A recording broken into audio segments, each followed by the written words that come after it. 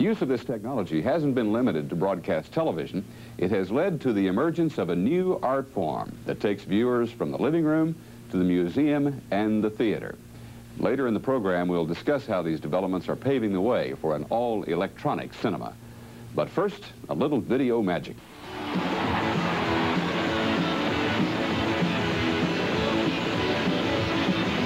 Mama down the road out of bed, she ran to the police station. When Papa found out, he began to shout, he started the investigation. The wizardry that has turned Simon and Garfunkel into electronic silly putty has radically changed the look of television over the past few years. The TV picture is no longer limited by two dimensions. The device that can perform such amazing feats is called, appropriately enough, the Mirage. The principle behind this system or any other digital effects system is that the video information, and by that I mean what color is it, how bright is it, where is each piece of information located physically on the screen. All of that information is converted into computer or digital information, in other words, zeros and ones. Once it's in that form, the computer, by doing a massive amount of computation, of arithmetic, can manipulate all of those parameters. And the parameters that we're most interested in manipulating are location parameters. A video picture contains thousands of tiny picture elements, or pixels, which are like the grains of a photograph. The computer translates the color, brightness, and location information about each pixel into numbers. In order to mold a flat picture into a three-dimensional one, the computer, guided by a complex program, reassigns each pixel a new location value. This process involves thousands of calculations the computer can perform in a few seconds. To create a new Mirage effect, I have to look at the video screen as a piece of graph paper with 99 by 63 points. Those points each need to be assigned a place in three-dimensional space.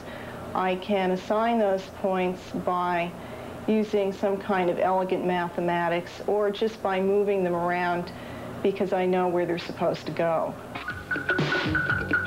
Elegant mathematics drove the complex program needed to turn Cyndi Lauper and friends into bubbles on this music video.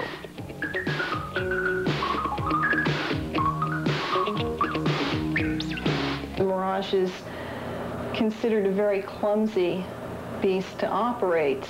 It requires a programmer, somebody who is very knowledgeable in programming language and mathematics, and every day the industry tries to make this more accessible to artists. Sometime in the future, you'll be able to take an object like your pencil or your watch and lay it on a stand and take a laser wand or something and pass it over it, and the computer will, quote-unquote, see the object and know how to describe it in computer language instantly. That's friendliness.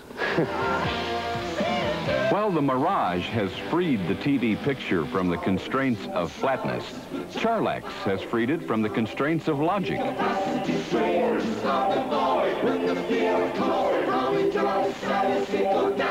The New York production company used an ingenious combination of tools to produce this home video featuring the rock group Yes. One piece of equipment Charlex depends on is the electronic paint box. It's a device, a new electronic device that allows the art director to cut, paste, airbrush, paint, stencil, all with the use of this pen. And no brushes, no scissors, no messy gook. And you can operate the whole thing by operating your pen, crossing certain parameters of the screen. You can call up a menu. What we've done here we have a menu, and by tapping any box, you pick what mode you want the machine to be in. With the paint box, Henry can alter an existing image drastically or subtly in a fraction of the time it would take to do so by hand. A video camera transmits a picture to the monitor, When Henry presses the pen against a tablet that covers a network of circuits, his brush strokes become visible on the screen. He's able to mix any color he wants and can use brush strokes of many different widths. The paint box works on the same principle as the Mirage does. In response to the artist's commands, a computer reassigns color values to the pixels making up the screen image. But the paint box can do more than just paint. In paste-up mode, I have the ability to cut out any shape on the screen just by delineating a rectangle which cuts out the shape, and I have a duplicate. Now I have 2 nymphs, and I can stick that down there, and I can do it again, and I have 3 nymphs, and stick that there, and oh, maybe I want this one to flip, so I just hit flip, and now they're back to back. And maybe I want to tumble them, and I can tumble like that, and you can see already how easy it is to get a design going on your machine. Paintbox graphics eventually are combined with images of objects shot in the studio against a blue backdrop. A device called the Ultimat electronically separates an object from the blue field behind it so that it can be placed over a different background. The main piece of equipment I use is the video switcher, where it has different inputs from the paint box, from tape machines, from different cameras, whatever, that you can mix together, combine the pictures together, and come up with the final picture. Like I said before, it's similar to an audio mixer where you have many different audio inputs to put a song together. We have many different video pictures we put together to come out with the final picture. Bill relies on a piece of equipment known as an ADO, which stands for Ampex Digital Optics. The ADO can change the size of an image and move it like the Mirage does, but its strength is 2D rather than 3D manipulation. The same technique went into making this open to Saturday Night Live. The section featuring Billy Crystal began as a storyboard sketch. The production team selected colors to use in each area of the screen. Paintbox artists enhanced pictures of buildings taken from books, adding lights to the windows. A railroad bridge became the foreground. In the studio, a cameraman shot Billy Crystal sitting in a chair against a blue background that was later matted out. The same technique put his close-up on a TV screen. During the editing process, Bill Weber combined these images with many other background and foreground ingredients. This frame, like most of the 17 others in the sequence, contains over 30 items. To get the results technically perfect, Charlex had to overcome video's greatest liability. Unlike film editing, which involves physical cutting, videotape editing calls for transferring images from source tapes to a master tape. Anytime an image is transferred, it goes down a generation. That is, it loses quality. Hopefully digital recording, which is just beginning, will be successfully introduce itself into professional broadcasting and editing. And once the technology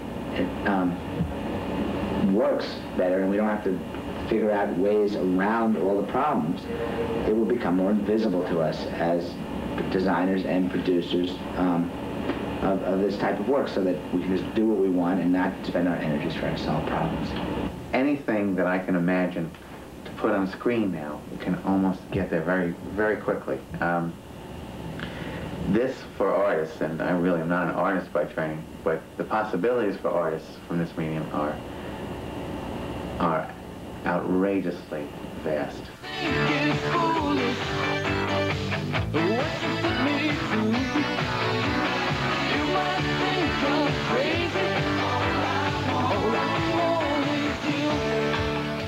In a recent exhibit, New York's Museum of Modern Art included this music video Charlex created for The Cars.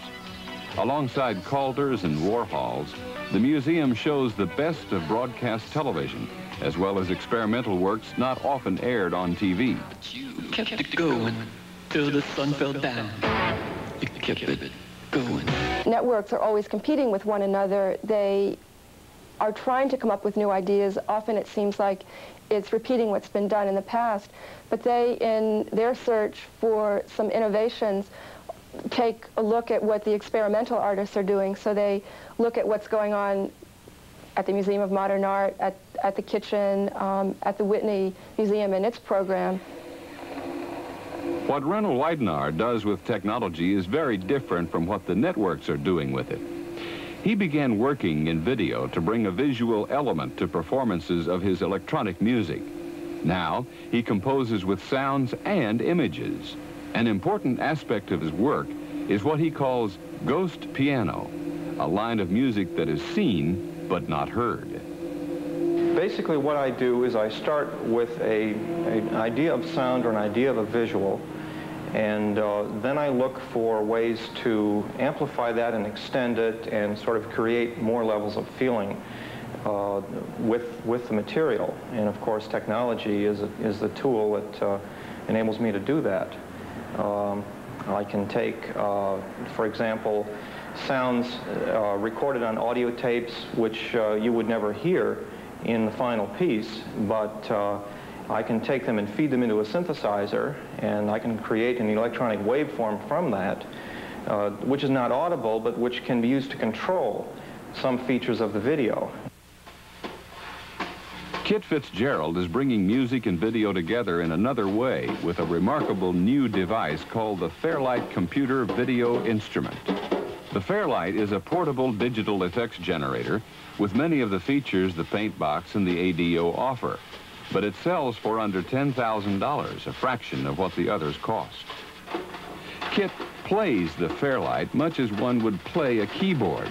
Recently, she jammed with jazz great Max Roach at New York's La Mama Theater.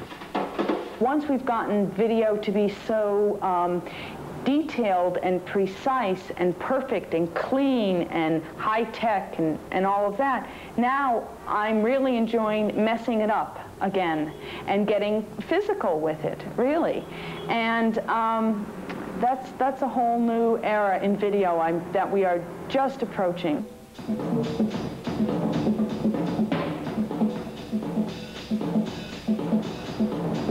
One thing that really excites me about what's happening with technology is that it's getting smaller and it's getting cheaper, which means that basically it's being put into the hands of more and more people each year. Now the public, the world, in fact, is gaining more control over their television sets, which has always been an impetus for me in my work to prove that television could actually be human and alive and breathe life into people.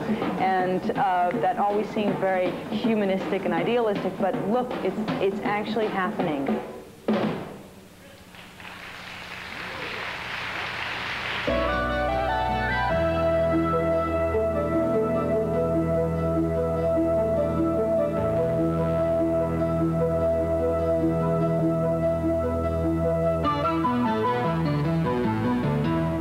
A new product from the Sony Corporation could put video technology into the hands of more and more people, literally. The Mini 8 makes shooting home movies as easy as taking a snapshot. This is both a camera and a recorder, but it weighs less than 3 pounds. Instead of a conventional pickup tube, the Mini 8 uses a light-sensitive silicon chip known as a CCD. This allows you to shoot in low light. And the videotape that it uses is the width of an 8mm film, but 2 hours worth comes on a cassette the size of the kind that you'd put into a Walkman. The camera runs on a battery that lasts up to 80 minutes before it has to be recharged. And you can see what you've shot right after you've shot it on any home TV set with a compact playback deck that comes with the camera. The image quality is as good as you'd get with the more cumbersome half-inch equipment. Such instant gratification can be had for just under $1,800. While Sony's Mini 8 puts the real world on tape, technology developed by another Japanese company is putting imaginary worlds on tape. Toyo Lynx is a leader in the field of computer-generated animation. The Tokyo-based company specializes in 3D graphics that move in complex ways. To accomplish this, Toyo Lynx designs and produces its own computer software and hardware. This is an excerpt from an animated short about robots on a journey through the galaxy. At the beginning of the story, a spaceship travels to a satellite of the planet Cyclops. A project like this begins with a storyboard, a step-by-step breakdown of the script. Each sketch, which represents one frame of the sequence, is accompanied by a description of what will be on the soundtrack. The art director makes more detailed drawings of the spaceship. Then a designer feeds the computer data about the vehicle's size and shape. The computer translates this information into a graphic model of the spaceship. Now it's possible to make design changes and add details that immediately become visible on the screen. Another designer uses an electronic paint system to create the surface of the planet Cyclops.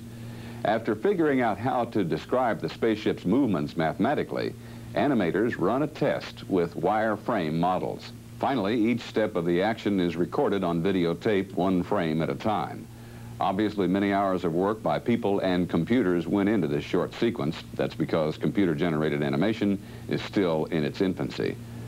Tomorrow's technology will make it possible to animate much more quickly, and it will enable artists to create images we can't even imagine today.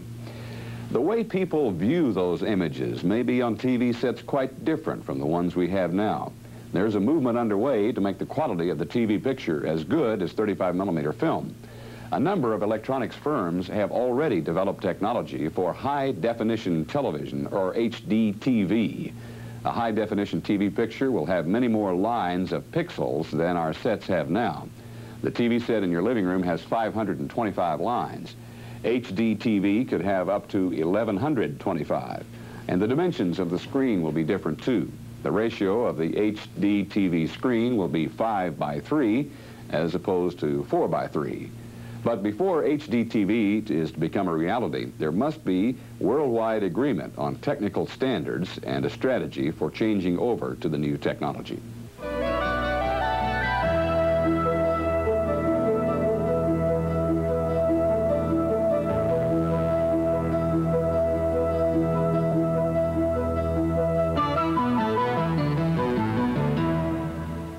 We've looked at various ways technology is changing what's on the small screen. Now to find out what's in store for us on the big screen, we turn to producer Thomas Brown.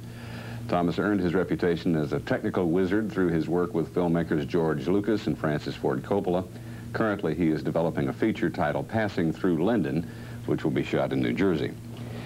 Could you give us a kind of an overview of how these video technological advances are affecting the movie business now? Well, what's actually happening now is that people, especially through this electronic storyboarding process that we're using, are able to simulate their films before they actually shoot them. And if you're making a film, an average film in Hollywood these days can cost $10 million. And you find that people are going into these productions with only the director knowing what the vision of the movie is, and so if you can simulate this movie so that more of your collaborators on the project know what's going on, then the chances of you making the movie that the director wants to make are a little bit greater, and therefore I think the movies will improve. Now, a storyboard is simply sort of taking the strip like this and little pictures are drawn and they're generally sketches. How does an electronic storyboard differ from a paper storyboard? It's just an extension of that paper. You could take the images and lay them all down in sequence onto a video cassette, and then see them in the sequence that they're supposed to be in, rather than turning the pages in a book. Take the screenplay, for instance, and record actors reading the screenplay, and create a radio play by adding music and sound effects, and that becomes your soundtrack, and the soundtrack is the length of the movie. And you lay the storyboard drawings down onto the videotape in sequence, so that you will see the pictures as the sound happens. And we're actually now able to do this on a little computer system, where that we can work in stages before that we get to video cassette. We can see the movie in sketch form on a little Apple Macintosh computer. So this, in effect, when you get out in the field, when you're paying maybe 50 or 60 people, saves a lot of money when the actual shooting comes. Well, yeah, directors like to experiment. They like to try things out. And if you can try these things out ahead of time so that you at least know where some of the dead ends are, then you don't have to try those out with the giant crews of people and spend all the money that's going to end up on the cutting room floor. From the cutting room floor and from the behind the cameras, let's move to the camera itself. Is video ever going to replace motion picture film, do you think, for the creation of big screen motion pictures? I agree with those people who say that ultimately all images that we see will be electronic images, but I think it'll happen in stages. I think that in the beginning, video, as far as for motion picture makers, video makes a very good sketch pad to try things out. Mm-hmm. Next, if you start to get into devices which can manipulate, like some of the other devices you've shown in this series of, where that you can take pictures and pull them apart and stretch them and color them differently, magically do things to images. That would be the next step where that they could be usable in film technology if you can get the quality high enough, which there are devices now which do that. One of them, the Pixar by Lucasfilm. The what? The Pixar. What is that? Pixar. It's a device that would allow you to shoot, for instance, you could shoot it on film and then digitize that information, and you have it in electrical form, electronic form. You have it as different little bits of digital information, and you can pull the picture apart. You can massage it in all these different, very, very magical ways, and then write it back onto film, because it's going to be shown in theaters on 35 millimeter, 70 millimeter film. So you have to be able to do that and do it transparently. Do it in a way that you can't tell it's gone through an electrical stage, other than you say, well, gee, there's no other possible way they could have done what I just saw on the screen. Hollywood kind of is a little bit hidebound in some of its traditions. I'm thinking now that motion pictures today are shot largely like Gone with the Wind. I mean, in 50 years, the basic technology in terms of cameras and so on hasn't changed all that much. Where are we going with that basic technology, and do you see a lot of willingness to change in Hollywood now? I see a willingness to change by young directors. I'm working with a young woman, Meg Switzgable, who is from New Jersey, and she's directing this film that I'm producing. And she sees these tools as being a way for her to make a movie that she would have, on the limited money that we have to work on, it'd be difficult to make it without the benefit of these tools. I think that any of these tools will be, they seem to be adapted and adopted more easily by young people who don't have a preconception of the way that things should operate. And I'm reminded that the film business is based on technology and innovation. In the early days, they always had to create the tools that they were using. And it was only as, maybe there's a parallel between the stagnation of certain industries in this country, where that as we got towards the end of the Industrial Revolution and we started into the information age, certain technologies which are more closely connected to the Industrial Revolution, which I think the film camera is, they are in their most advanced stages, whereas electronic technology is in its infancy. So as the electronic technology grows and becomes higher quality, then more and more people will see, well, this is something that I can utilize. But even in its current form right now, it's highly usable by filmmakers as a sketch pad, and that's the way that we're using it. Thomas Brown, thank you. 20 years ago, you never could have guessed that this program could be taped and watched on your own video cassette recorder. We are in the midst of a technological revolution that is putting special effects on 70 millimeter film and special moments on 8 millimeter videotape. New electronic tools are profoundly influencing the way we see the world around us. At the same time, they are transporting us to places that once only existed in the mind's eye. For Innovation, I'm Jim Hartz.